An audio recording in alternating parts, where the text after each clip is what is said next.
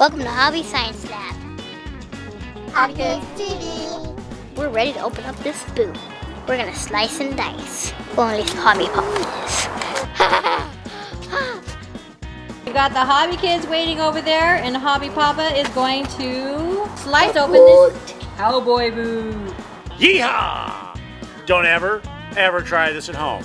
HobbyScience Lab. Keep watching. There's a surprise inside this cowboy boot.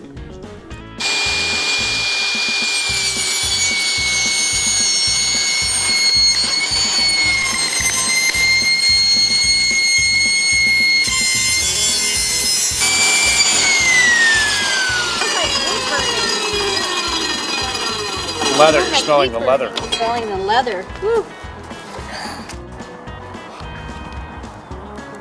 Smell the leather. Nice.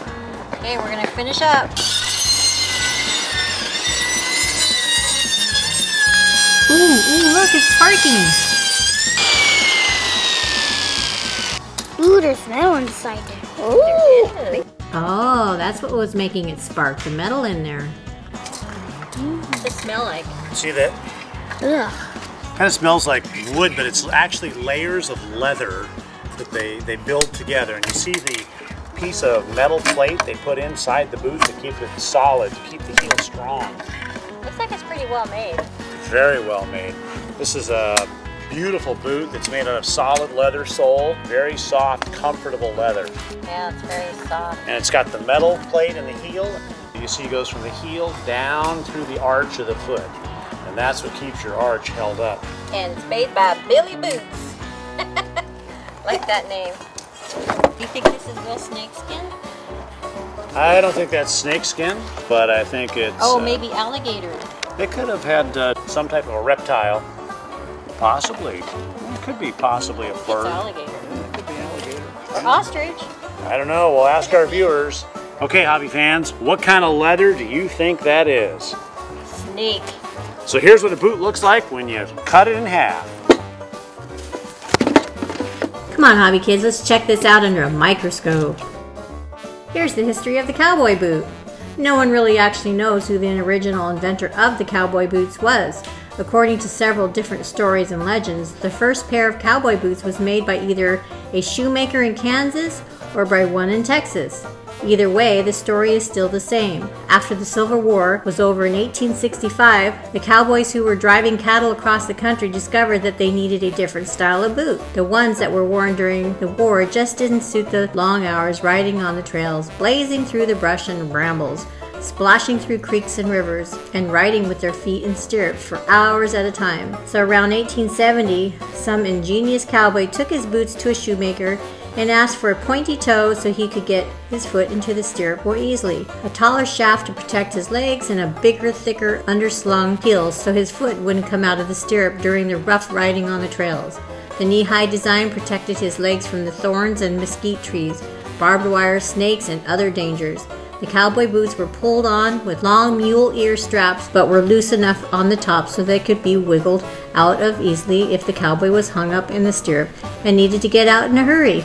Cowboy boots are normally made from cowhide leather, but are also sometimes made from exotic skins such as alligator, snake, ostrich, lizard, eel, elephant, stingray, elk, and buffalo. After seeing this boot, what animal do you think these boots were made out of? Hobby pig. Did you catch a boot? Yep. A half a boot, huh? I catched one. Look at this here. Ready? Huh? Yeehaw!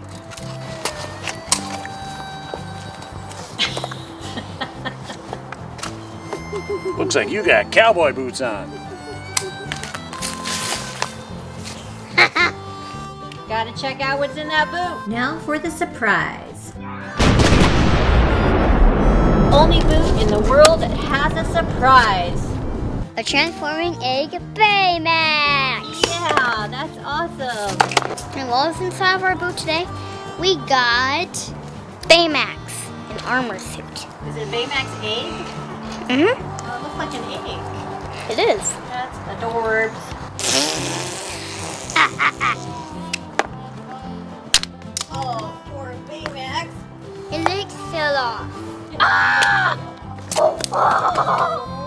Baymax is saving